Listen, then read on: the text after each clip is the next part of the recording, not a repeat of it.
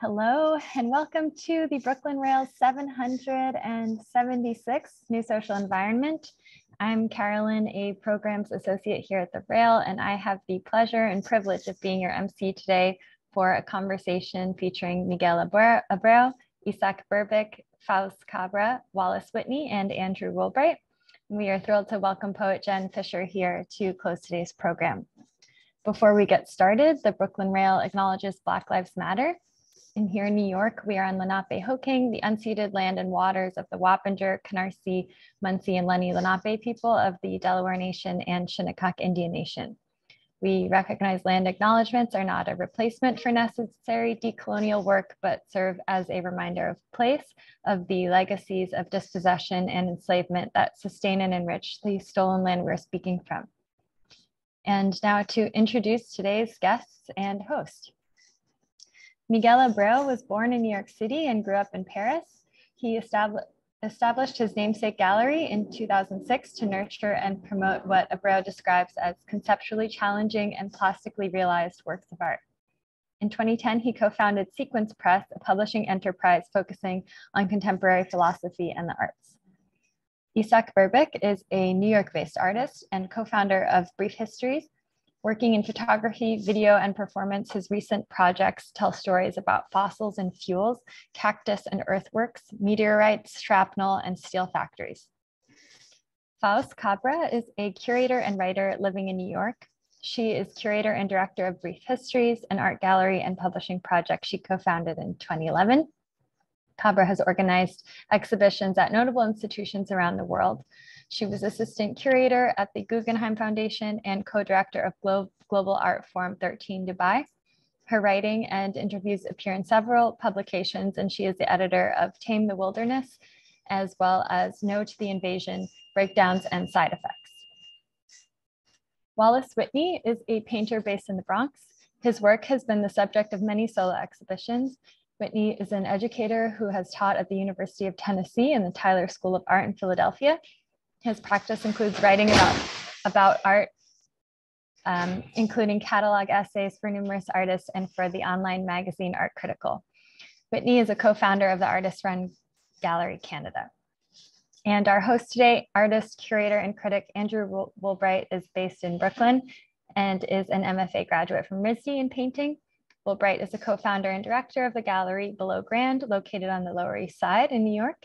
In addition to curating, he is an editor at large here at the Brooklyn Rail, and he currently teaches at School of Visual Arts and Pratt Institute. Thank you all so much for being here today, and I'll pass it over to you, Andrew.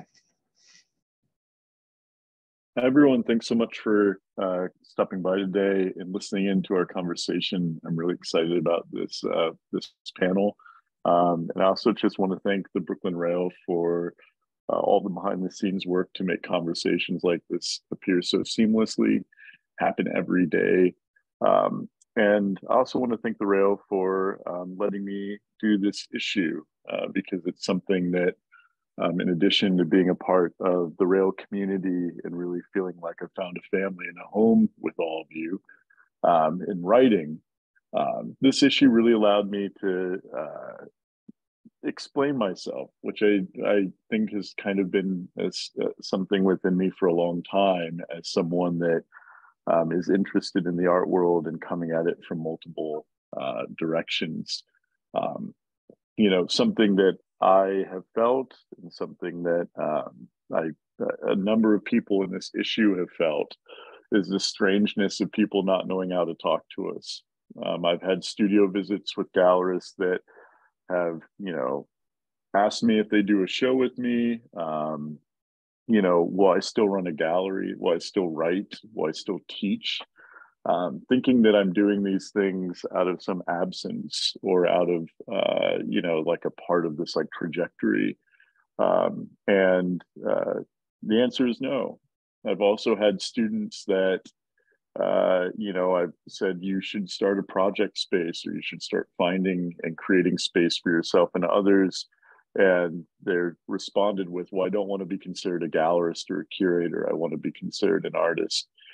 So for me, this issue is really a great spot for hoping, or I hope, put together a space of people that can really argue this poetics of space, or this poetics of a way of being that is really about giving space to other people in addition to your own practice.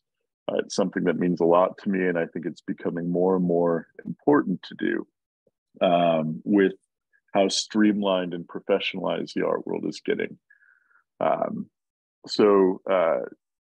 Something that I wanted to bring up, because they're not here, getting to put together this issue, a number of the people, the contributors, are artists. A number of the contributors are artists that run galleries and spaces. And a number of people are just dealing with complexity in their own way.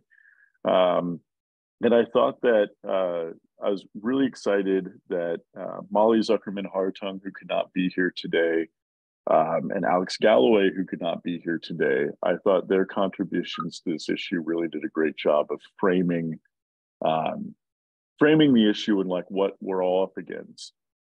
Molly wrote a really brilliant piece I hope you all get to read about difficulty from a psychoanalytic point of view. Like, what happens when we're confronted with a difficult text to us? Do we externalize the object of that frustration towards someone else? She has a great moment where she speaks about how this is a reflection of the democratic mind versus the fascist mind, that when we address and confront complexity, we have the choice to like allow that to affect our identity, or to externalize and push that out away from us to keep ourselves, intact. And then Alex Galloway, a wonderful thinker, professor at NYU, wrote one of my favorite books, Protocol. We got to speak about, I got to interview him about walled gardens and the sobriety that social media and internet space creates. And also this idea of smooth space. It's a Deleuzian idea, the smooth space versus the striated space. And so I wanted to start the contributions out with the issues and the difficulties kind of presented to the art world, because I feel like oftentimes when I'm talking to curators and gallerists, there's a sense that there's this over-determination or this flattening or simplifying of artistic practices, or what galleries are intended to be and represent and do. And then the people that I got to work with and invite to be contributors to this piece, in my mind, are all wonderful points of light who are finding ways to create complexity and strangeness and brilliance with what they're doing. So before we get into all of your works and introduce you, I'm wondering how each of you feel in response to some of the difficulties that you're being presented with running a gallery space. Wallace, Miguel, Fawz, Isak, all of you are running a gallery in addition to your own practices, or in addition to everything else. I'm wondering how you feel things have shifted, or what you feel like your work is currently trying to address, or what your program is up against. And Wallace, I wanted to start with you. You're okay with that? Yeah, thanks. Thanks for inviting me to be here today to talk to you. I think I like that idea of complexity, and I like the idea of embracing complexity. And what is it like running a gallery now versus when we started 20 years ago? I mean, it seems there is this sort of hamster wheel that the art market is put us on, and I think that can stifle community and conversation sometimes, because we're we're on this kind of art fair track, so we're constantly dragging art out of people's studios, and as you get, as we've gotten this sort of middle-aged position, like it's sort of like you have to constantly get bigger to compete with the larger galleries, so you're not like eaten alive. And so there is this sort of bargain that you make with the market, that it's like, well, we want to exist as an alternative, but we also have to partake in what the market's demanding of us. So I think that's the challenge and the complexity for us at the moment. And as we hit middle age, and it's also trying to be very, very specific about what we represent, what we mean, and try to hold on to that as much as we can inside of this system that we didn't really create, but we're sort of a part of. So I think there's been a lot of soul searching at the gallery for the last year or so about like, what do we want to be, and what kind of art do we want to show, and what do we want to mean to our audience. So I think those are things that we've been facing recently and thinking a lot about. Makes total sense. I mean, I think that's like something we talk a lot about at Below Grant, which is like our rent is very low at the moment, so we have the privilege of taking lots of risks. But for us to scale up to accommodate the artists that we work with, we also have to start thinking about who we show and if they can sell work, or if we're going to all go bankrupt together. Yeah. Which is very difficult. Yeah, it's Miguel, true. Miguel, what are some of the issues that you feel like are things that you're thinking about running the space? Well, you know, I always like to reduce it to what does it mean to manifest the potential adventure that an artwork has built into it, right? That's I feel that unless we feel that we're actually servicing this idea, we are losing the battle for art to be an exciting environment, right? And as the market develops, and as Wallace was talking about this kind of repetitive, art fair driven environment, I think that we and the public feels that there's potentially less adventure in what they see, just because of the sheer mass of propositions and the saturation point. You know, so I always think about what does it mean, you know, how do we make a show that's just not another show, you know, among 500 or 600 or 700 in the urban space that we live in. And of course, it's a very difficult problem to face, but you know, that's how we have to. I feel I have to approach the work that I do, which is how do I make it exciting for people, for the artists first, for the work itself. How do you unpack the work so that it actually has a chance to produce its effects? How can the gallery serve as that first and foremost, right? So what I'm describing is the fact that we have so many filters now that that make that adventure difficult to experience, including the schedule, including the number of propositions. So yeah, you know, that's what I try to do. So when I come to work every day, I say, what am I doing that is not just selling art? You know, what else is there that we can bring to the ticket that's of course services the work, but also adds a kind of spiritual dimension to the proposition. Yeah, so I'm not necessarily optimistic. I just feel that yes, the galleries have to reinvent themselves in order to remain exciting places to visit. You know, and there are many ways to think about it. It's not that easy to come up with solutions, but we're still trying. Isak and Fawz, I feel like you run a space that we'll get to in slides, but have been very responsive to some of these issues and have been flexible in how you represent yourself as a gallery and how a gallery looks. But I'm wondering what some of the things that you've sensed are reaction points for you with the gallery, or things you're cognizant of as you put together your programming. Is that addressed to me? No. Oh no, I'm sorry. That was to Brief Histories. Yeah, Oh, sorry. Okay. Yeah, I might have cut out. Yeah. Yeah, I'll start by saying a couple of things, and on the idea of difficulty, and we agree that there are always relevant methods of engagement, which both create possibilities to work with artists who do interesting, complex, and layered work,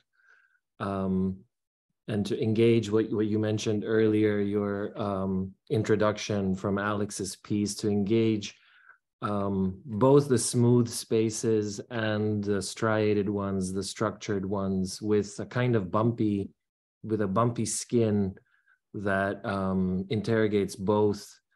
And in fact, maybe Brief Histories is often interested in occupying this uncomfortable location within the binary. And we find that it can be both practical in engaging established systems, as well as radical and tactical with the intention for the outcomes to produce some changes within those establishments. And we think about refusal as well. I want to mention an article from 2014 by Tirdad Zolkhader, where he describes shades of no. And he describes how we can often find cultural workers withdrawing from participation due to disagreeable conditions or unethical relations. And he also describes Lee Lozano's Dropout piece as one of the most uncompromising, iconic boycotts of all time, a hard no, or a softer no, by saying yes. And though you do not self-deport, this is a quote exactly, though you do not self-deport exactly, your compliance makes integration more difficult.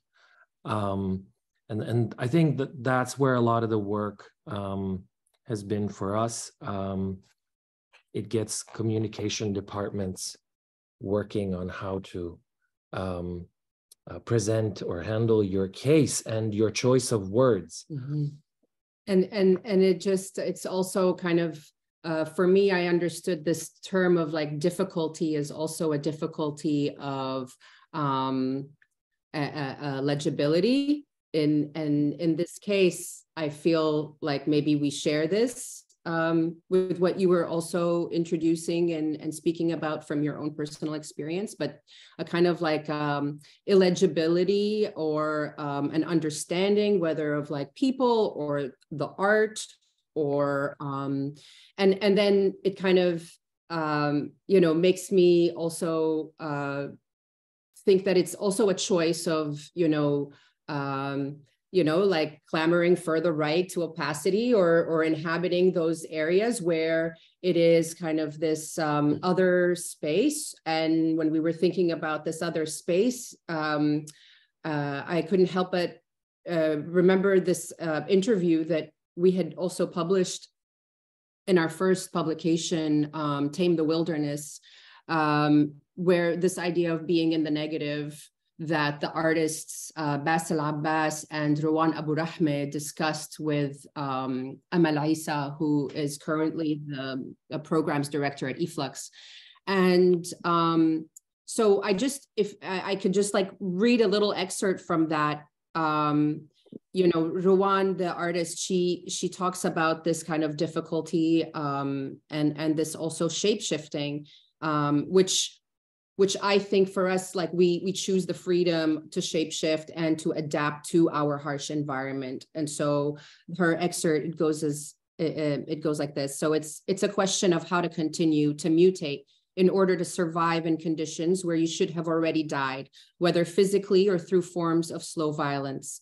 And then she mentions, that's why Edward Said's text is so interesting for us, because he talks about it. He doesn't say mutation. He says something like how easily we change and are changed. For Bassel and I, the question was, how can you think of these conditions not just as negative outcomes, but as the very tools from which you create and become unbound from colonial capture conditions and times? So you embrace the idea of being inside something that's broken and move away from the idea of a politics of wanting to fix that thing or of wanting for it to be recognized as something that is happening to you. It's a question of how to be in the thing that's lacking, how to be in the negative and in the loss, and create different possibilities of being and breathing. And that really resonated for us. And we kind of also ride along this thought of hers and these artists in terms of how to also kind of survive and make a place, taking up the space, but also giving up giving space. I love that quote. Thanks for sharing it with us. Because I like existing within the place of lacking or in the place of what is broken. Like, I just think that, like, for me personally, I always knew I wanted to be an artist from a young age, but my issue was always I hated the idea of the studio. I always envied my friends who were musicians and would load up the van and like go to Milwaukee or like Cleveland, and there was like a bond there. And for me, it was the issue of art was always the isolation to deal with. I liked the actual practice of making it, but all of it also, being an artist is the frustration of constantly butting up against situations that are broken or lacking, or like you said, arguing for opacity. And I think it's exciting that all of you have figured out ways to do that as a together, do that as something that can be built up together from the inside of it.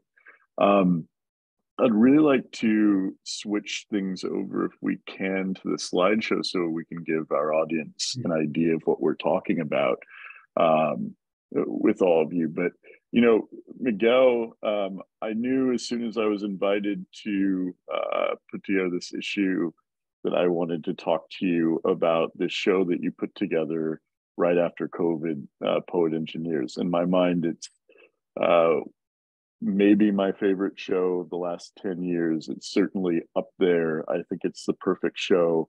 And from an outside perspective, before I had the chance to know you, I really appreciated the complexity you were able to address new technology and new media, and how it still had this this classical approach, or this way of like looking back. So I'm really excited we got to have a talk about it, but I'm wondering if you could talk to us about how Poet Engineers came together. Well, first of all, I had time to think, and it was really for me an exercise to sort of try to rationalize and maybe clarify what I've been doing all along, and turn it into an exhibition. But you know, it was also an attempt to try to situate the show, or at least locate the show at an existential level. You know, most group shows have to do with a theme that's an external theme that the curators then illustrate with works that they choose.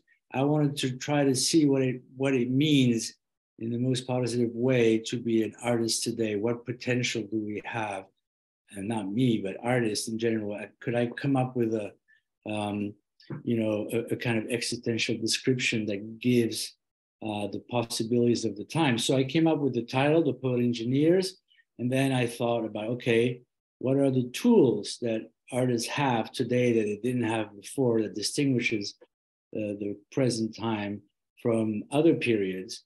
And then I just, simply listed what I considered to be those tools, which would allow the poet engineer to, well, the poet engineer came after, but would allow the artist to invent new forms in the best possible positive way. So I came up with a very simple observation that we have new materials today, we have new software tools, and we have new fabrication techniques. So maybe being a poet engineer is the conditions under which you might be in a good position to invent new forms. So that's basically the idea. It's very simple. And then I looked at works that I thought were as imaginative as possible within that mode of experience. So this is a PRE complex piece that he made,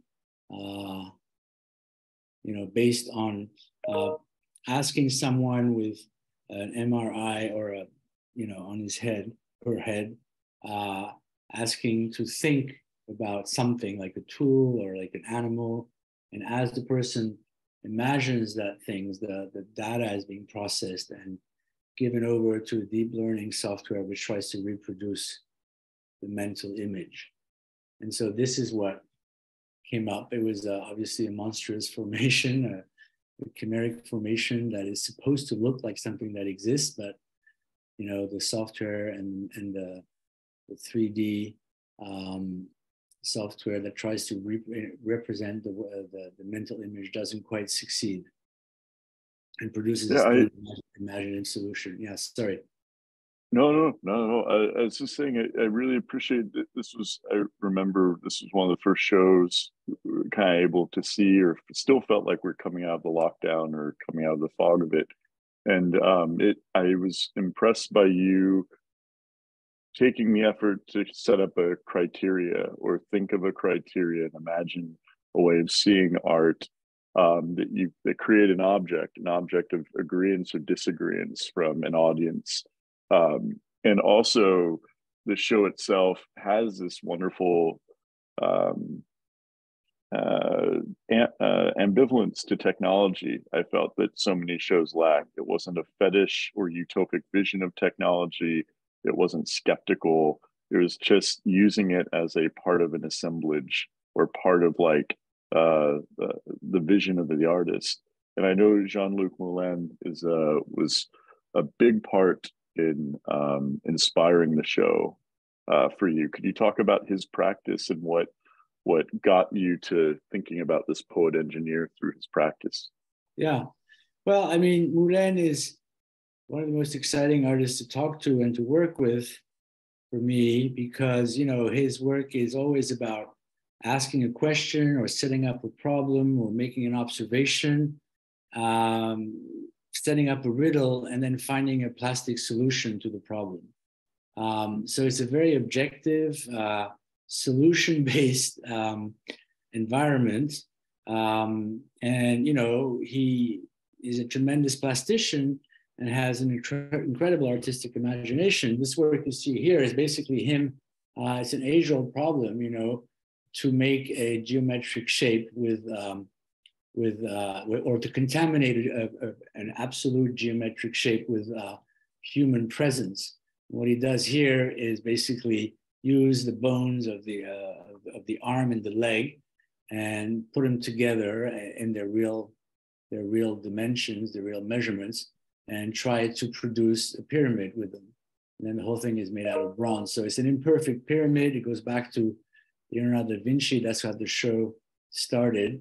It's a classical, and it's bronze is the oldest material we can think of.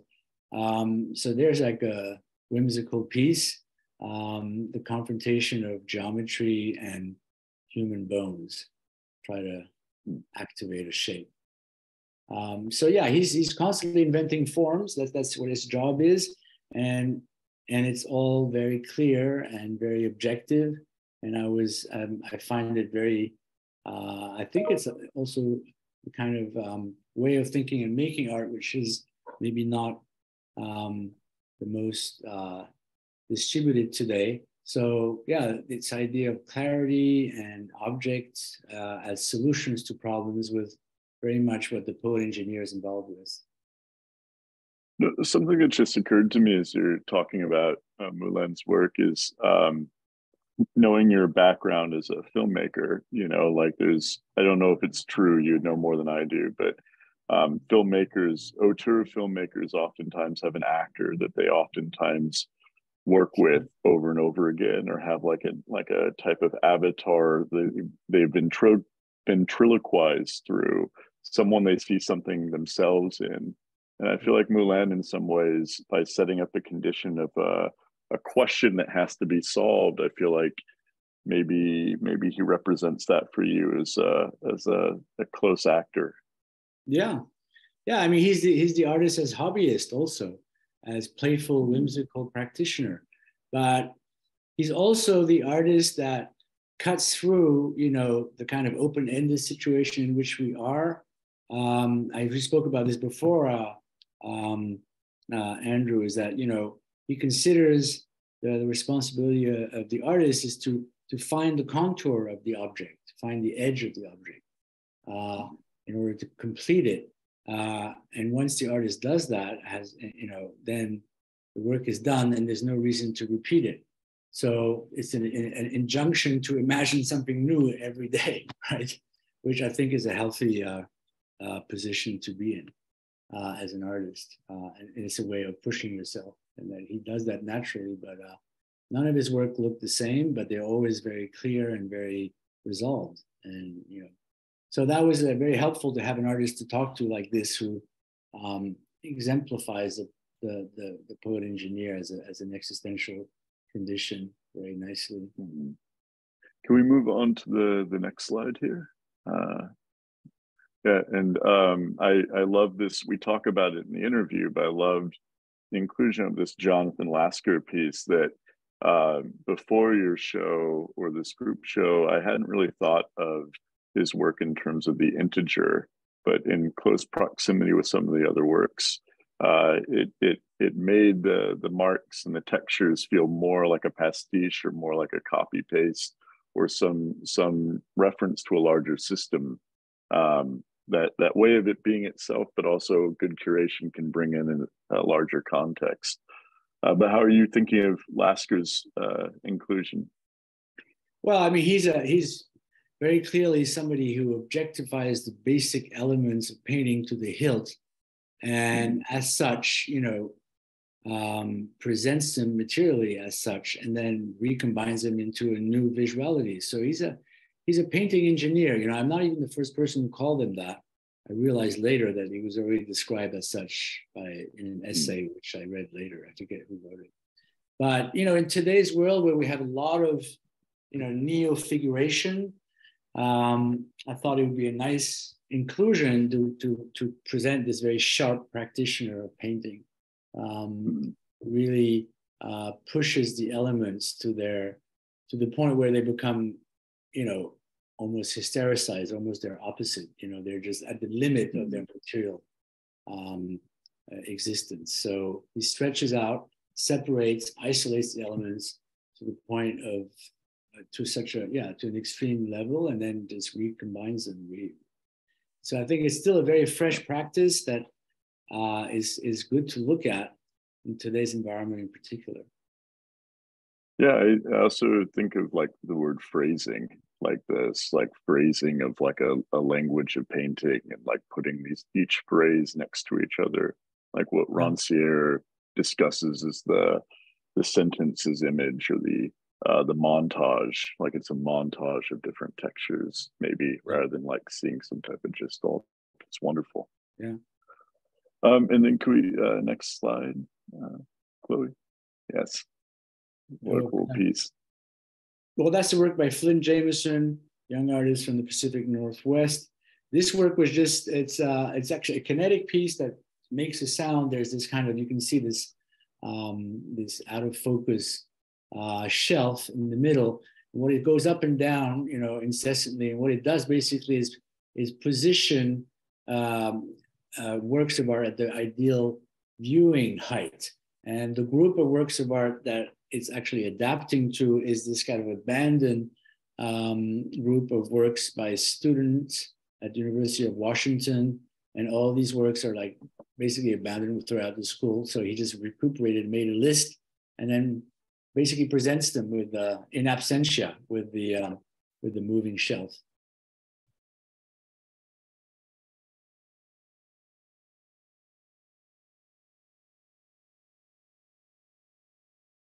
Is Andrew gone?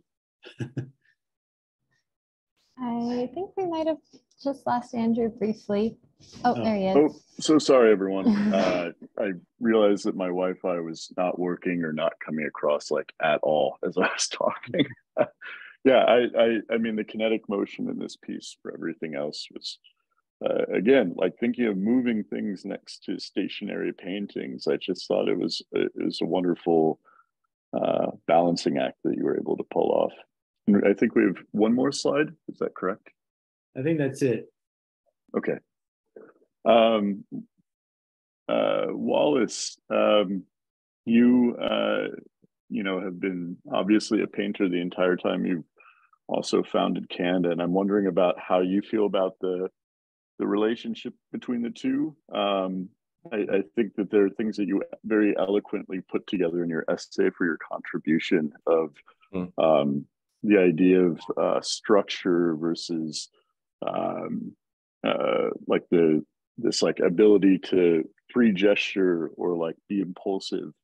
But I'm wondering about how you felt as a painter in establishing Canada. What was the lack or the absence that you addressed or wanted to start curating other people that you were feeling within the own studio? Yeah, I mean, I think what you said about wanting to be an artist and experiencing friends who are in bands really hit home for me. The idea of solitude as a studio practitioner didn't fully encompass what I wanted to be in the arts, and, you know, as a cultural maker and producer. And when the gallery started in 2000, the climate, I think, was incredibly different than it is today. I think that the structures were way more rigid and much more hierarchical and smaller and more contained. And it just seemed like an absolute impossibility to even imagine having a show. And then I didn't particularly like how I felt when I went into galleries. I didn't like the feeling of being a, you know, suspect or something. You know, there's something suspicious about even the act of viewing if you weren't, you know, willing to buy or something like that. So the Gallery Canada, I think, was, you know, kind of a response to that world. And so it felt like just a normal outcropping of conversation, of wanting to have a space.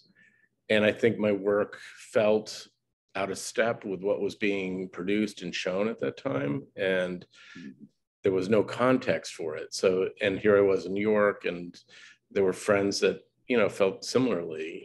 Sarah Brayman, Phil Grauer, Aaron Brewer, you know, these artists were sharing the same sort of frustrations. And then at the end of the day, it's just fairly easy to start a gallery. You know, it's hard to do it for 20 years, but the act of beginning something is actually quite easy. So it just seemed like very obvious that you kind of have to take the means into your own hands.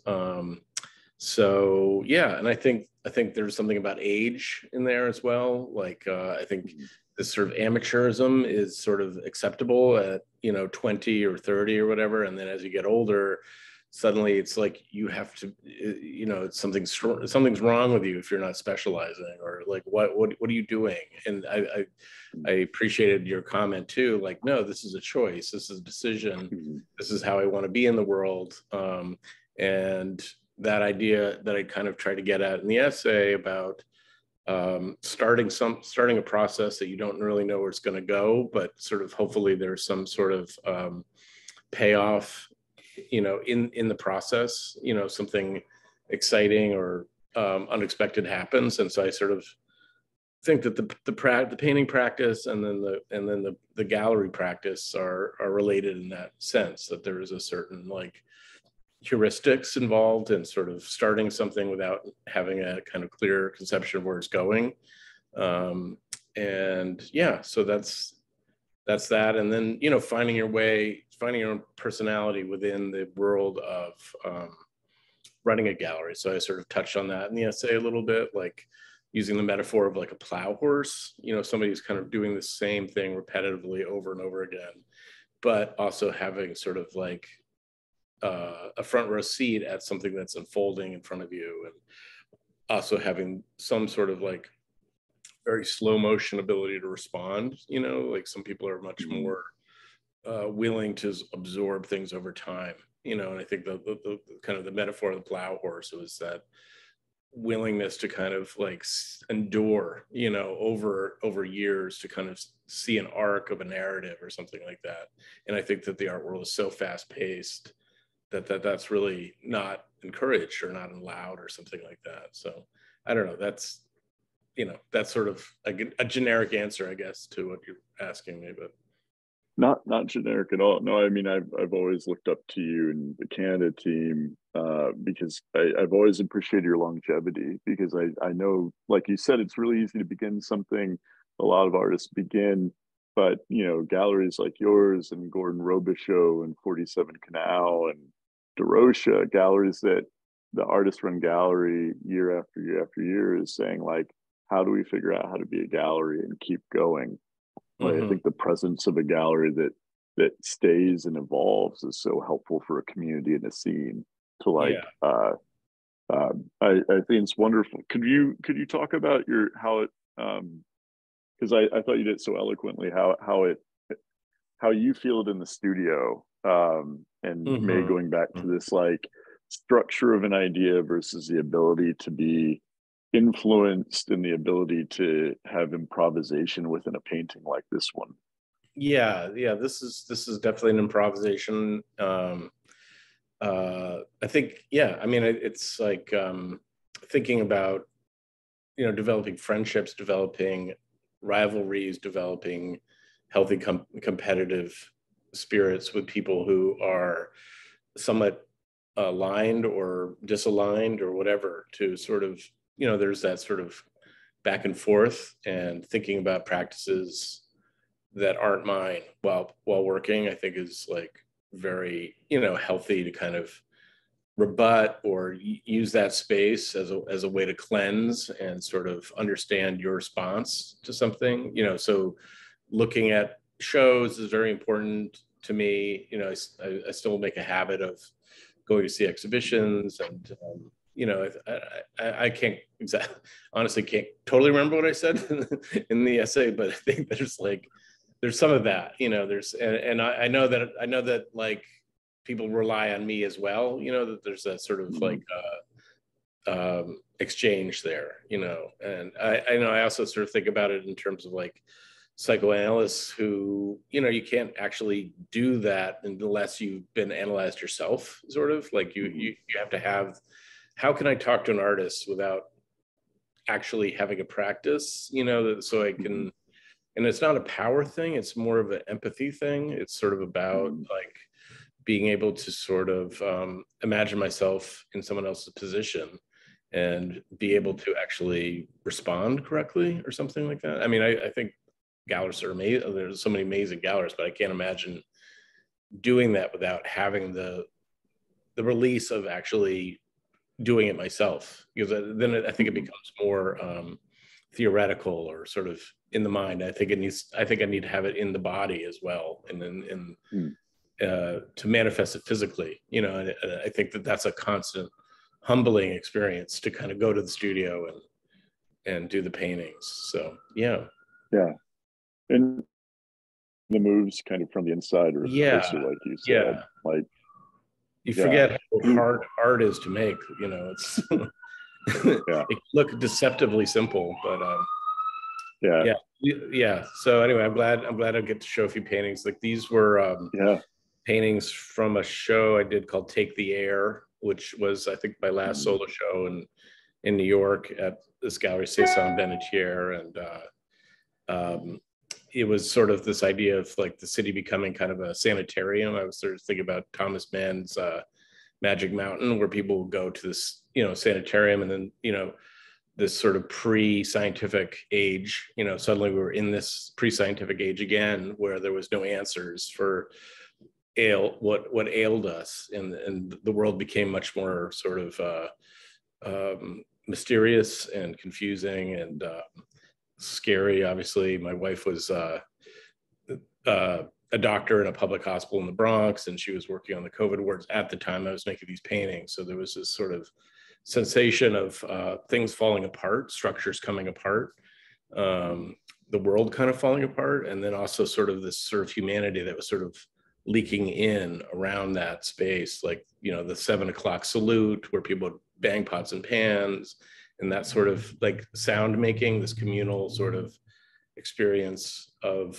a plague essentially. And then, not going to the country, but staying in this urban situation and being a part of this community. So these paintings aren't directly related to that, but I think the romance of that a little bit, like thinking about the Decameron or, art that was made during plagues.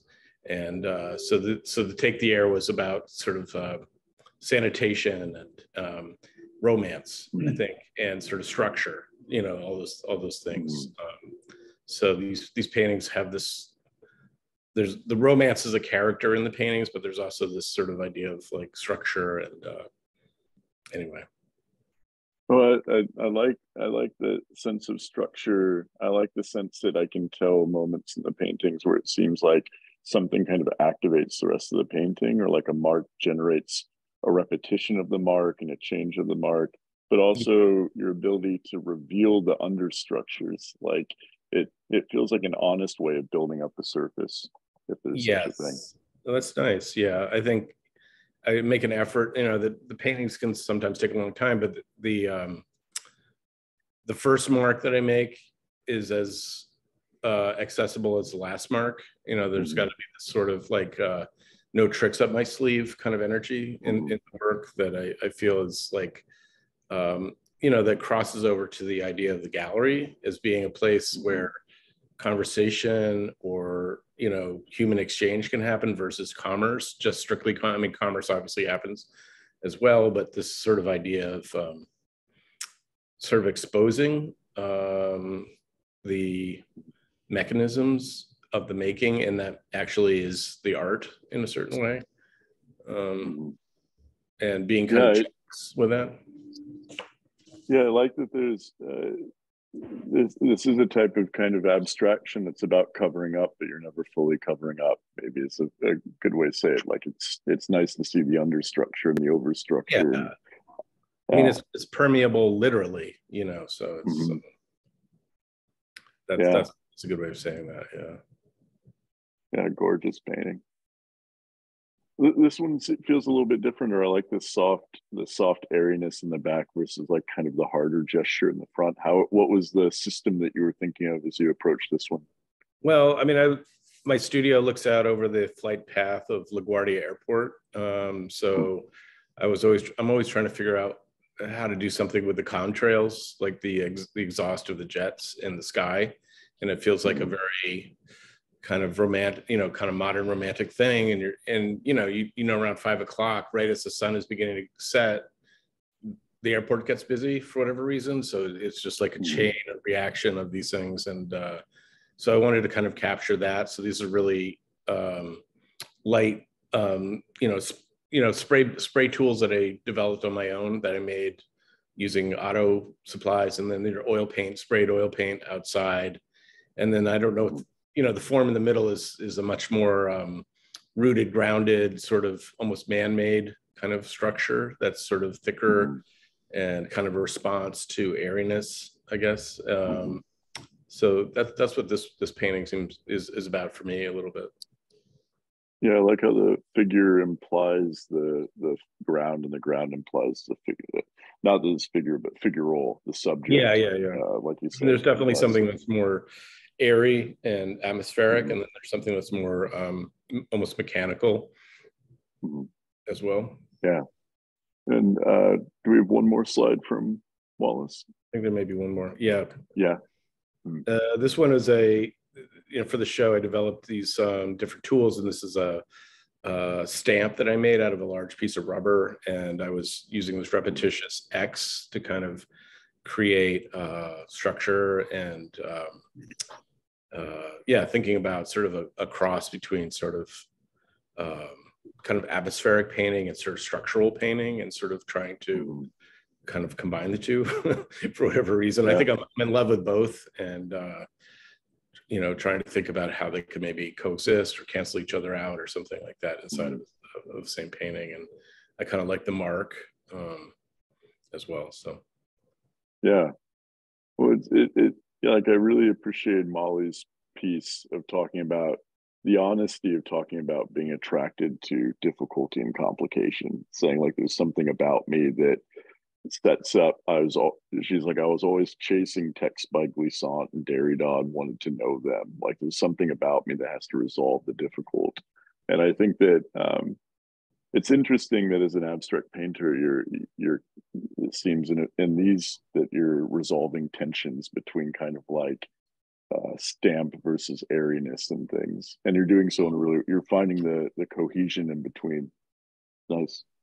Yeah, I think so. That sort of sense of illusions and structure and or process, I think they don't necessarily have to not exist together, I don't think. Yeah. Wonderful. Thank you, Wallace. Thank you. And then is the next, yes. And then Isak, Fawz, I came across your program through the work of Coleman Collins, who I think is just one of the most exciting artists working today, and have gotten to know you and your program since then. I was wondering, I'm really excited about the intimacy that you share with your artists, or the close family that you create with the people that you work with, but also the way that your space has really been this gesture that kind of forms into like a traditional gallery and then has, turned into a zine, turned into a book, turned into an ice cream stand. Can you tell us about this like shape-shifting gesture you've come up with? Yeah. Maybe I'll just say something about, to start us off, about this particular slide, this poster, which is from the first Brief Histories show in 2011. And our primary interest for this particular show, and maybe the interests and the sort of like the point of what we're doing changes as well from show to show, from project to project. But the primary interest here was to work with the idea that there was a tremor in a kind of a moment of reckoning in the world in this particular period. It was eventually called the Arab Spring. And we were interested in how to sort of work quickly, so this engaging the idea of telepresence, engaging the idea of kind of destabilizing the primacy of objects. So we were working a lot with new media work that could be emailed, or that could be mailed in a particular way, dodging problems of shipping. So a lot of the initial ideas were, here are all the obstacles that you face to make an exhibition, and how do we subvert each and every one of these obstacles? And a part of what the first show also did was we tried to involve all of our friends. This is a very it is a very not a very good advice, I think, for for anyone, but we thought that this was exactly the kind of thing we wanted to do. So the editing and the way that the show came together was uneven, unruly, contradictory, because the editing was actually just about our own relationships with artists and people in the world. This proved to be a very interesting strategy, and we repeated it, but eventually we sort of moved on to focusing on solo exhibitions, and maybe Fawz will talk more about that. Maybe we can go to the next slide too. Mm-hmm. Yeah. So I gave you a few slides. So I'm just gonna, because it's not in order of kind of the progression, which is fine. Non-linearity is okay by me. But basically, to answer and to speak to what you were saying, Andrew, yeah, so there is a lot of shape shifting, and so it really is thinking through kind of how we can organize and put things together, contextualizing our talking about our place and moment in time, and what is kind of what are artists thinking about and producing. So yes, the first project that kind of brought us together in doing this was this kind of winter spring Brief Histories 2011. And then if you click on to the slide though, with like Isak on a there it that is. One. So we kind of ended up in Brooklyn, and being here, kind of having to like regroup and find our community, and wanting to also be be with people. And Isak is an artist. I'm a curator and writer. Isak's also an educator. He teaches art. And so we did this one night, It's Okay to Be of a Time, and did this. Isak did a performance and so on. And so that was kind of a way of finding our place just at that moment of kind of landing here. We'd been living here for a couple of years and just kind of finding our footing. And then you can move on to, I believe there's another, then there's our publication and the ice cream project. So basically Tame the Wilderness, when we were in lockdown, we started thinking again, about Brief Histories, because at the same time, we're doing these projects, but we're also doing other things. We're curating and writing and teaching and making art.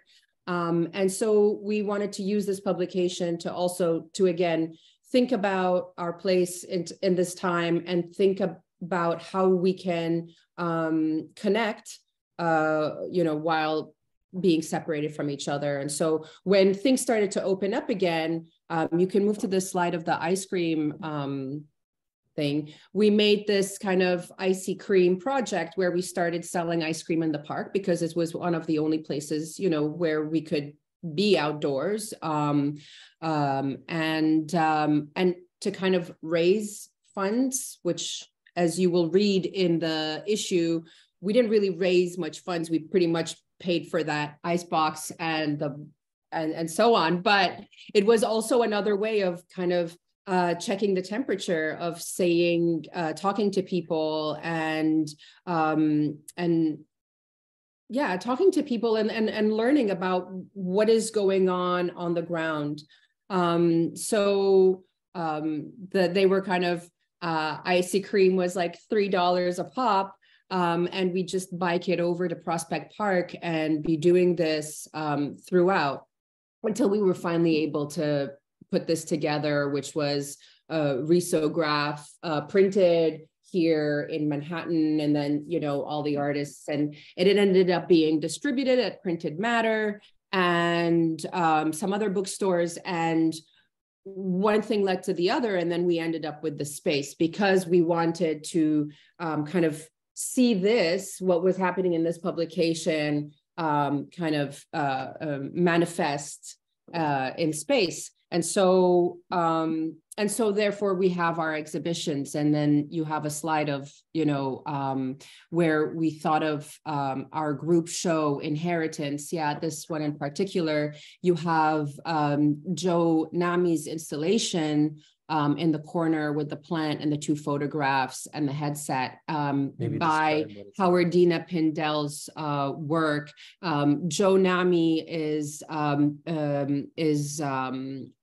doing research on the work of electronic music composer Halima Dab, who is Egyptian and moved to the United States, and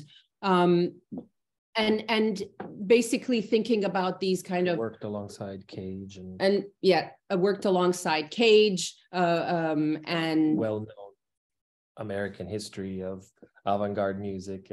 Okay, go. No, sorry. And then we wanted to bring this in dialogue with many other works, and in this installation view, you have Howardina Pindell's piece there, and kind of thinking about the resonance and the reverberations, both with sound and both with history, and both, as we wrote, considering the tremors of our histories caught in a feedback loop and rippling and reverberating. And so we wanted to look back and think of all the work and all these artists that have crossed paths with us, and in this accumulation, in this kind of inheritance of our ever transforming culture, and how this kind of has resonated through us. And so what were the possibilities for, creating and transmitting these inherited, rights, genetics, in this case of Coleman Collins's exhibition, ecologies, knowledge, and power, and what codes are inherited in these material histories. And did you want to talk about, you mentioned you wanted to talk about the abstraction? No, I think that's Okay. exactly the conversation. Also about access and who gets to, who has the ability to speak, and in what format. Well, I've loved your programming. Your current show is amazing as well. I'd like to open things up, and also I know Miguel has to take off, but one of the things I'm excited about, we just have had so much to get through, is I think great things happen from very opinionated people sharing a room together, and I love all of your opinions. I feel like I'm a pretty opinionated person. And Miguel, before you take off, I'm wondering if there are other galleries or spaces, or particularly exhibitions that you think of as important, or like a playlist, if you will, of like things you're thinking about in regards to your gallery over the years. Well, yeah, when you asked the question, I can name two. I mean, there's many, but I can name two that I always think about, as a kind of, as a source of inspiration. One was the Jean-Luc Godard show at the Pompidou Center in 2006, which was a wonderful example of anarchic installation, of inventing a show out of a catastrophic situation where, he had gotten to a point where he wasn't speaking to anybody. He had spent all the €1 million that he was given as a fee to produce the show, and nobody wanted to work anymore. And he just kind of came up and just made this incredible installation, which had so much, freedom built into it: cables, posters, a miniature train going around, carrying bananas between rooms. It was just, wonderful imaginative show. So that's one that I always think about when not sure what to do. Another one was more recent, maybe people saw it. It was a Tricia Donnelly show at Matthew Marks, maybe 3 years ago, which was an amazing show with like extremely heavy stones, tremendous lighting situation, a back room, a hallway which was open so the rain was coming through. She's really Tricia Donnelly is an incredible installer, stretching the assumptions that we sometimes have for every object position in space. I'm not sure what else to say, which is a very inspiring show. And then the third one was just a show I did with Richard Tuttle. I mean, I was just an associate at a previous space that I worked with, in which he came in and with a show of his, and he started moving lights in all kinds of directions that had nothing to do with lighting the objects, freeing the lights from their submissive function as lighting the objects on the walls. And that was inspiring too. So, I tend to like those kinds of shows that free up the situation and the assumptions that we have. Speaking of which, I love the lighting in your current exhibition of Island Finland. I think it's so wonderful. It's such a presence in this space. It's great. Yeah. Thank you. Thank you so much. Wallace, what about you?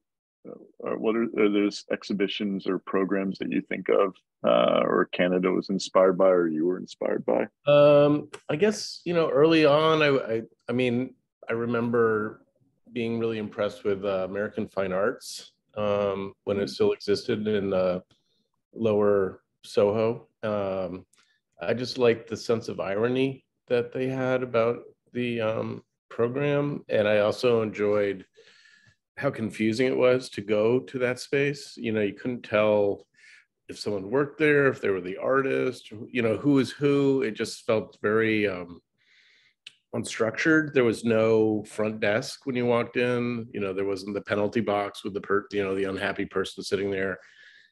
typing away. You know, it just felt like more of an open situation. Although, you know, the artwork that they showed and what I'm normally gravitating towards doesn't always mesh, but I think that atmosphere was great. And then I thought of the Tom of Finland Foundation in Echo Park in LA.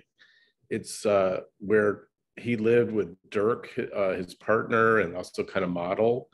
And Dirk was still, I don't know if he's still alive, but was alive. And so it was like this exhibition of the work and also their home. So it was sort of like very layered, and Dirk was still living there. And so you kind of would go through, and like there was the bedroom with all the motorcycle boots lined up, and there's this parlor space with like floor to ceiling drawings, you know, and then there's the kitchen, and do you like chicken?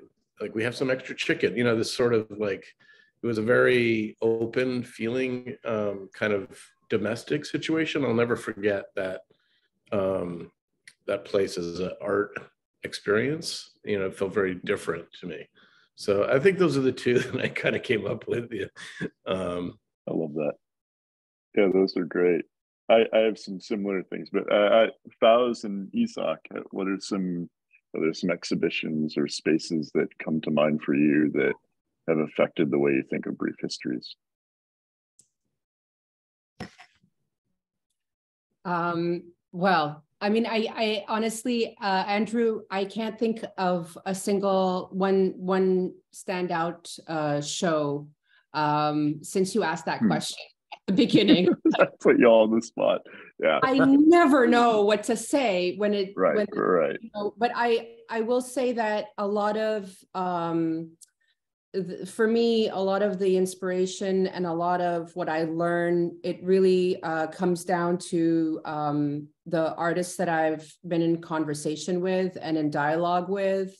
The exhibition, recently working with Jumana Manna on her exhibition, Late Night Strollers, and installing together and troubleshooting and building with her all of these interesting pedestals and ways of exhibiting and showing sculpture was, you know, to me was extremely liberating, because I just then realized how much I learned from working with her carried over to the next two shows that we did at the space. I think people and their methodologies, people like, you know, Brian O'Doherty, who led an extremely interesting life with art, with writing, with thinking about the white cube and the gallery space. I think that really informed me, especially when I was younger and studying, studying curating and even studying art. Really kind of made a big impression on me.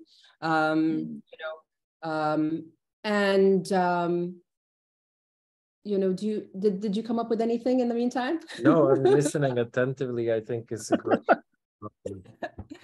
Brian O'Doherty was also at the first show with a mural, which was an amazing experience to work with somebody like. Right. He sent us a mural. He sent us instructions to execute a mural that wrote out the word silence in Arabic, which is the word is samt, which means silence. And of course, this is, in response to our call for our exhibition. But this in this way of like working with people, working with artists and practitioners, I think that has taught me a lot about how to come up, whether it's a theme or an idea or an installation, or even in my writing and so on. I mean, this isn't a gallery show, but I think I was very, very excited when the show about Just Above Manhattan at the MoMA came out, and that was actually for me as somebody that I didn't grow up here. I grew up you know, in the Arab world. I grew up in Canada. I grew up also here a little bit, but I'd say that, you know, with those experiences, you know, of having to learn English several times depending on where I'm at, where I live. I think I was very excited by seeing the show that was about another, you know, a gallery and a person working with artists and working in a way that had to kind of go against the structure that wasn't in support, that wasn't, you know, supporting her and the artists that she was working to amplify. So I think those are kind of really exciting things for me, and to think about how to work differently. And I don't have the answer to that, but it is how to work differently and how to not, you know, how to not have to run to sign up for the art fair rat race, or do the shows that will sell or not sell, but how to figure out to keep up the criticality and our commitment and responsibility to art and artists that we work with, and have that long and durational conversation and slow thinking and working. Completely. Yeah. Thank you so much for, yeah, I mean, that Just Above Midtown show is incredible. I was thinking about, after I asked you all the question, I realized I had to come up with a list. And something I put in the email was, I think often about Rosemary Trockel's show at the New Museum back in 2012, the idea of creating this Wunderkammer, or like the first floor was all of her influence. I think artists have kind of since done that, but it was the first time I realized that influence was not something to be made visible, but it was something that had to get into your exhibition as well.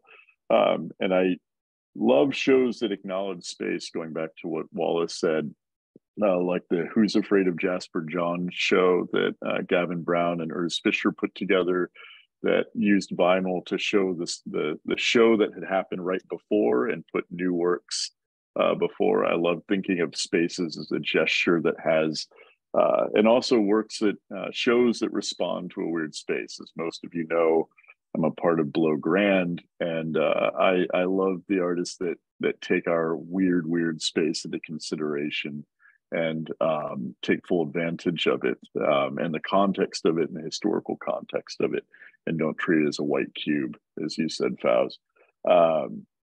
Yeah, I've got many more, but you know, one last thing to end on, and I know we have questions from the audience, so I want to keep it and give you all the chance to speak to this wonderful panel. But something I found myself within my teaching practice more and more is encouraging my students to open up space for themselves and for others through curation.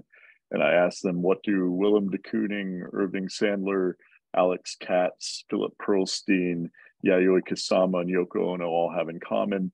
And it's that they all ran galleries. They were part of Tanager Gallery and Hansa Gallery, Camino, Trial Balloon.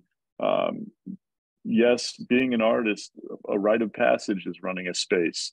And I'm excited and honored to get to talk to some of you who it wasn't just a rite of passage, it's an ongoing plow horse, Wallace, and those of you who make sure that endurance is the most important thing we can offer each other. So thank you all for being a part of this issue and for showing that longevity. And I want to now give you all a chance to ask questions if you have them. Thank you.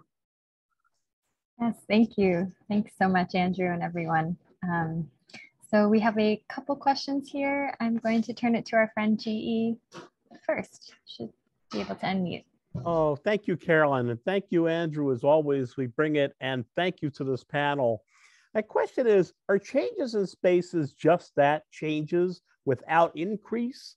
And is this because we experience as well a kind of continuing present from which we nor art really approach nor depart from, kind of present from from which neither develops nor declines?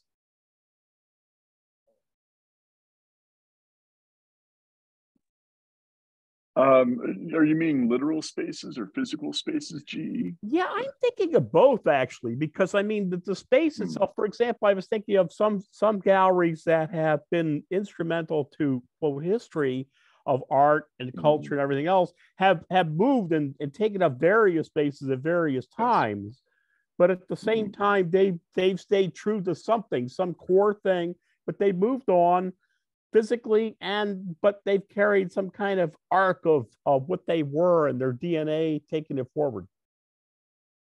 Yeah, I mean, I think Fawz and Isak are the ones to handle this. But I mean, also Wallace Canada's moved a few times. But you know, if I've ever been drunk around any of you, you probably heard me talking about 10th Street galleries and how important they were for the galleries of Madison Avenue, and that the space itself, even if it lasts a year or two, trial balloon lasting only for 3 years.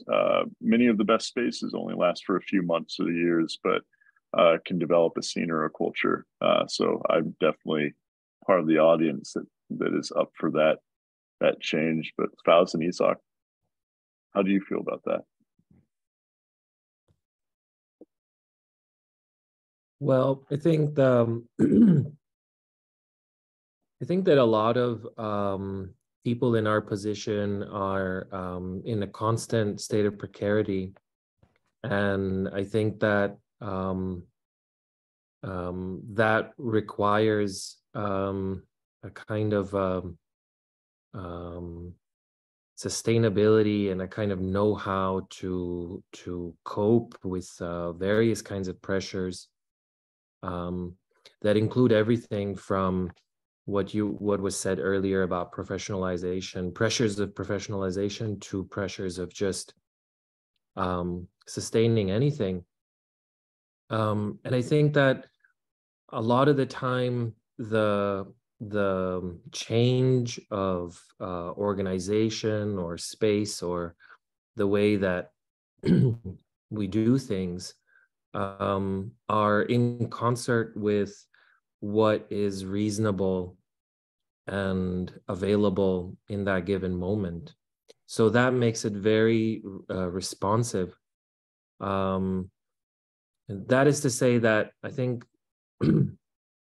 we are also always saying, well, change shouldn't always be about growing bigger.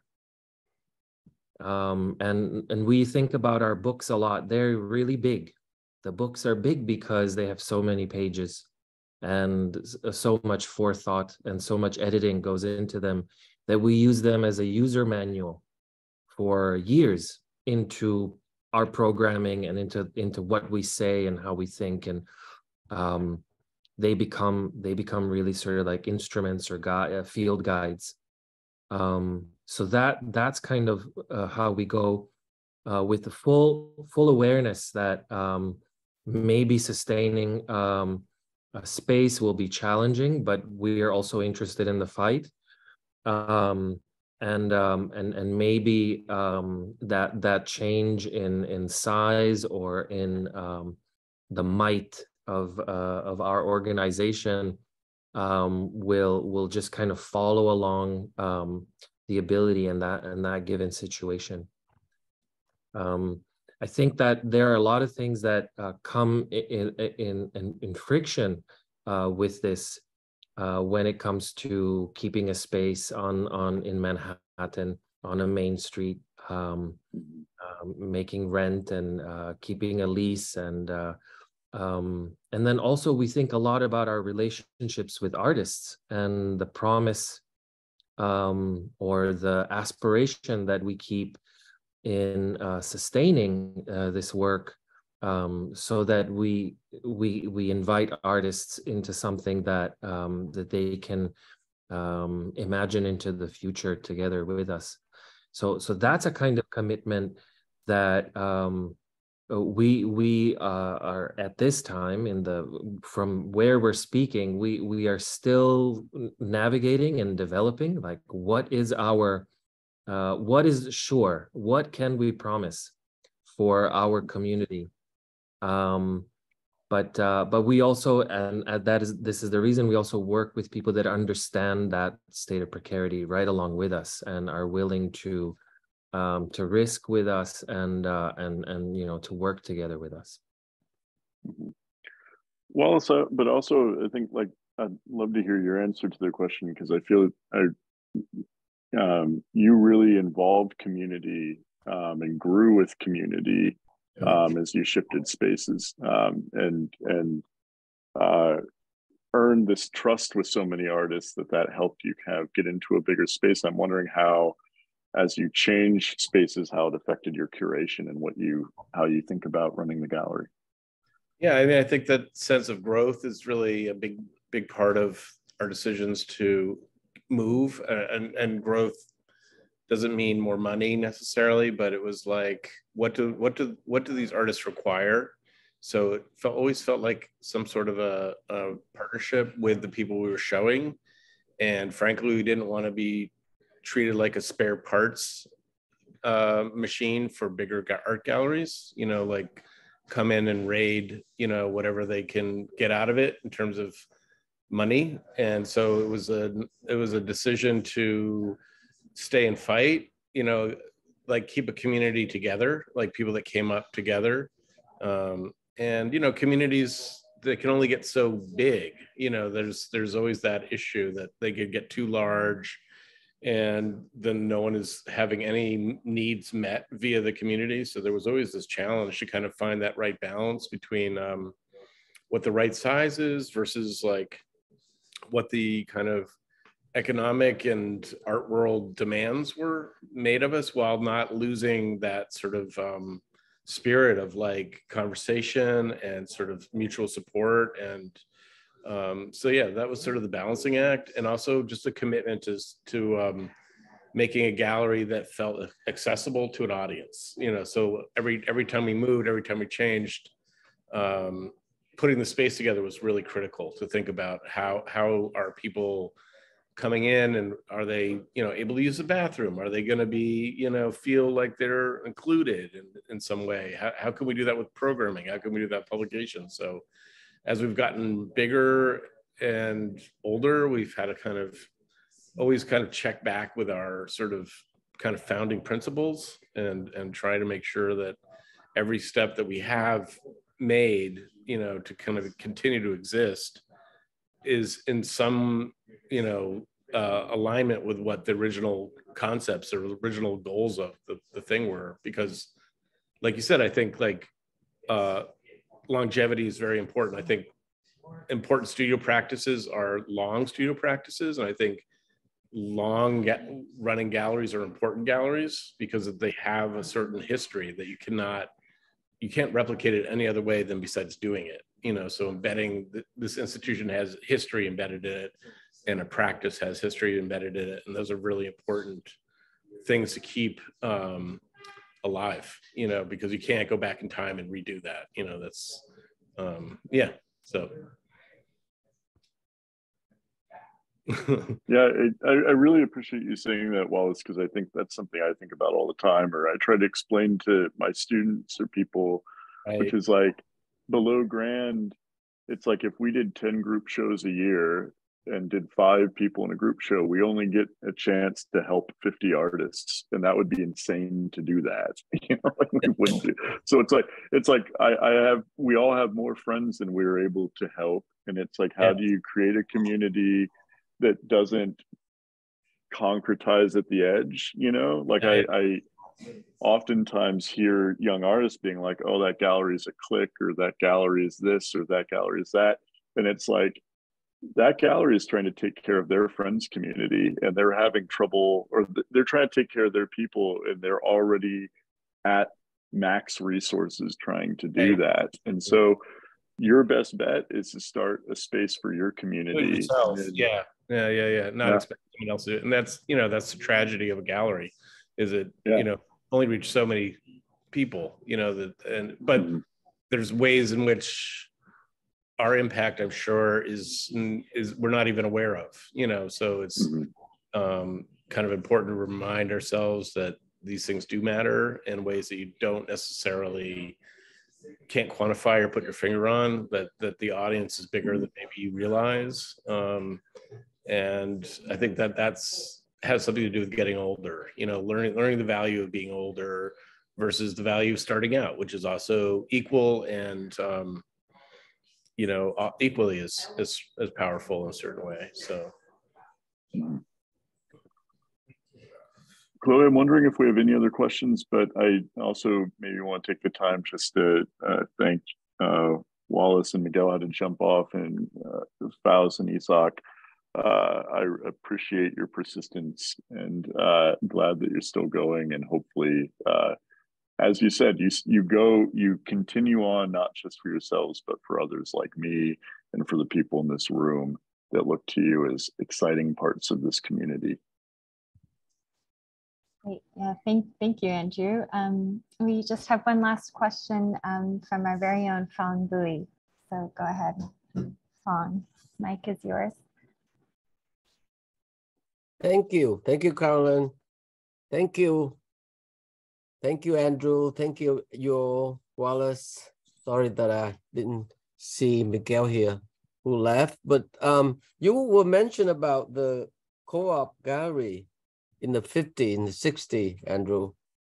It's so interesting because I remember walking with my friend, Rudy Buckhart, the great photographer, filmmaker, good friend of the Koonin, took all those pictures.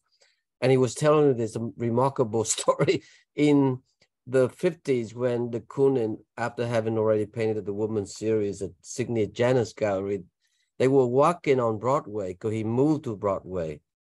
Which was a big leap from the East Village. And they were walking, and some angry young painter came up to him and say, "Are you Mr. de Koonin?" And he said, "Yes, I am indeed." And he said, "How do you like it when everybody is painting like you, sir?" And he said, "Well, that's not my problem whatsoever." He said, "You know why? Because they could always paint the Koonins, but they can't paint the bad ones." It's so interesting because thinking about, I brought this story up to Irving Sandler, because Irving was a very close friend to the Rail from the beginning. And of course, having read his book, New York School, in college. And the great, basically the overview of that period, 50, 60, was that there were allowance. So many artists run gallery. You mentioned Taninger, you mentioned Henser, Brata, and I don't know, and then Rubin Gallery. There was different kind of artists who was shown. Very important. Very important. I don't know, you remember that great show at Great Art Gallery? That was 2017. So it's very comprehensive, and the idea of comprehensiveness of that community is due to artist-run galleries. So there's a certain kind of aesthetic morality that embrace in each of those people's vision. There was colonization of gesture painting, there was field painting, there was gestural realism, and there were assemblage, and there was Duchamp aesthetic, and there was, of course, happening and whatnot. My question to you guys all is, given the fact that there's a certain aesthetic morality that you all have, your taste, the constituent of artists that you want to support, is there enough dialogue overlap? In other words, instead of just going to your own gallery and your friend create your own so-called follower to that gallery, this is a good instant where you are talking, you're all talking. One thing I realized that when Trump says social distancing, we had to do the opposite. The competition between one another is no longer doable, productive. The dialogue had to be shared, the exchange of intellectual and artistic ideas and invention. It's not like you can steal from idea from someone else and replicate somewhere else's. So the morality of your own aesthetic taste is crucial, principle to your own doing, making, organizing, and maintaining it. So my question is very simple. How do you see the community come and go? And how does it what does it mean to maintain that poise, that endurance? The idea is endurance, really. What endurance mean to each of you? Sorry for making my question so long. It should be just short. What is endurance mean to you all? Why don't we start with you, Wallace? That's a great question. And you have to find inside the practice of running a gallery that nourishment, that keeps you awake, because otherwise it's deadening. It's just about ego. It's about individual people. It's about sort of patting each other on the back. There's got to be a way that the gallery continues to expand, even if it isn't getting physically bigger, but intellectually. I think the Black Lives Matter movement was a really wonderful opportunity for us to examine race within our, what ended up being quite a white group of people, and sort of trying to say, well, how did that happen and why, and how can we sort of talk about this, and, trying to find problems for yourself that puts you in contact with people and places and art that you're not as comfortable with. I think it's always that reach. And I think an institution has to be ambitious to be willing to try, not just to superficially show that they're morally superior, but also be willing to take on the next problem. If the problem is just starting, that's one problem. If it's looking at the art world as a sort of an organism that's unfair, that's another problem. As you get bigger and stronger, you can think about things in a bigger way, I think. So I don't know, that was what I popped in my head as you were talking, but I think you're right. I think there is a way that the art world could get very balkanized, and I think that the market is designed in a way so we don't talk to each other. It's supposed to be segmented. It's supposed to be very particularized to our own little world without thinking in a more broad sense. I think we're trained in a way to not to be wary of the outsider, instead of questioning ourselves, so I think that's a good question. I appreciate that. Thank you. Thank you. What about you guys?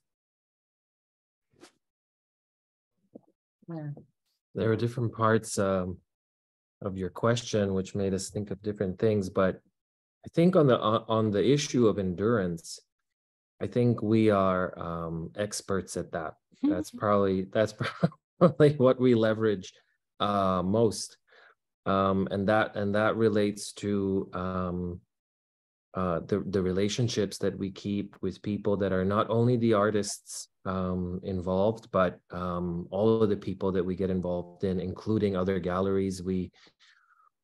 It might feel trivial to mention, but we even loaned equipment from various spaces in our neighborhood. I can mention them: a particular very special monitor from Participant Inc., or a particular chairs from Bridget. Yeah. So there are some things that are kind of matter of daily needs, while there are others that are more sort of drawn out in time and into the future, relationships that we discuss with our community, how to work on problems for the long run, or strategize for ideas for the long run.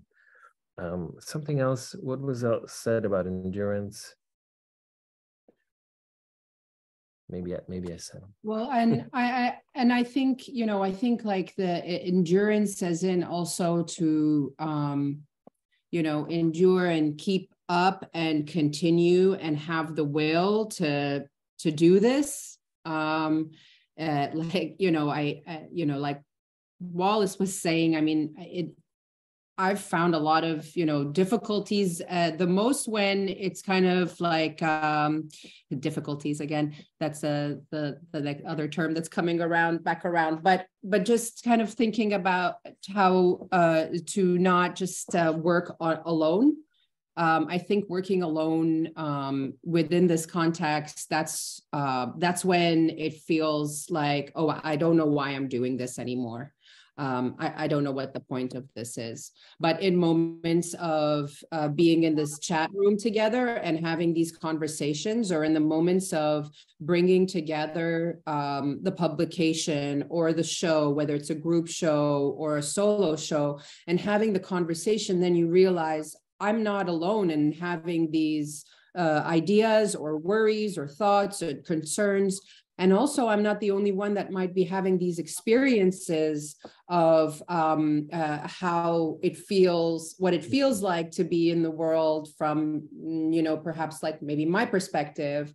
And then then you find a lot of things in common with others. And then therefore that kind of brings that motivation or the energy, the fuel, the nourishment to continue the endurance. It's really difficult to sustain the conversation where things are so critical and urgent when we're dealing with an ongoing, the pandemic and the ongoing, whatever, the climate crisis, or, we didn't even talk about race or class or any of these other things that, those are really serious matters that we are confronted with as well. So, I think it's at times when, bringing people together is I think the fuel for that endurance. That's what I think that's good. I just want to add one last thing is that Women's March also was very important as much as Black Lives Matters, and kudos to Canada taking on my old friend Kathy Bradford, whose 81st birthday was literally 2 days ago, Sunday. Yeah.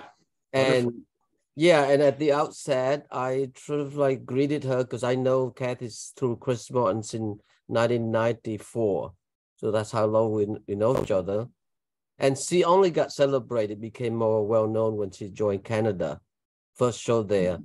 So that's endurance too, which I can't help but to sort of quoted this wonderful African proverb that goes, when you want to go fast, go alone. If you want to go far, go together. So that's one of the most important thing in what we do with the rail. So thank you so much. Thank you, Andrew. Thank you all. And I can't wait to re-listen to it a day later. So back to you again, Carolyn. Thank you. Thank you, Fawz. Thank you all. So here at the Rail, we have a tradition of ending our community events with a poetry reading. And today I'm so thrilled to welcome Jen Fisher to the stage. Jen Fisher is a poet living in Queens. Her book, In the Mud, was published in 2020 by Desuetude Press, and she has a forthcoming chapbook with F Magazine. She's also part of a group show at Harry Smith's Shirt. A group show called Harry Smith's Shirt, opening at F Gallery in Houston, Texas on April 1st, organized and curated by Adam Marney. And I'll turn it over to you, Jen. Thank you so much for being here. Thank you guys for having me for the conversation. It was really interesting to listen to all of you talk. I felt like I was hearing a secret for some reason. I don't know why. Just like really beautiful conversation. I'm just going to read a couple poems, like 5 really, really, really short ones. Can you guys hear me okay? Yeah, okay. Dying in Chinatown, March 2021. Your fingerprints are beautiful. Our conquest of love never materialized. Soft sutures of burnt emotions. Eyes circled, spirits circling eyes. Come back, chanting voices raised almost to song or echoes of. The acupuncturist says, lay back on the table, circular light fixed to ceiling, circular grief fixed to. Can I put the needle in your heart? Jacket unfastened, to be undressed, if only partially, if only by a stranger, a sensation of primal desire. Close your eyes, lingering ash. The death this year was my worst death yet. This one's New York City, summer 2021. Half loving what was once loved is a hell-bound, driven deep crevice of earth, cracked and dry-edged, roughed and worn down. How down can one keep this spun fire circular motion of hell spinning, trying to desire the one past promised to love? Strike through this crust of clout of lies. Let salt run, water pour down. Untie the under-desired, loose, hanging on to nothing. It is nothing now. Oh, the freedom to be unbound. It's weird having a reading with my cat. I'm sorry. It's like he's in the background playing. October 26, 2022. There was a science to it all. A morning. You cannot have everything you want. And why not? The world still, stone cold, would be just as cool.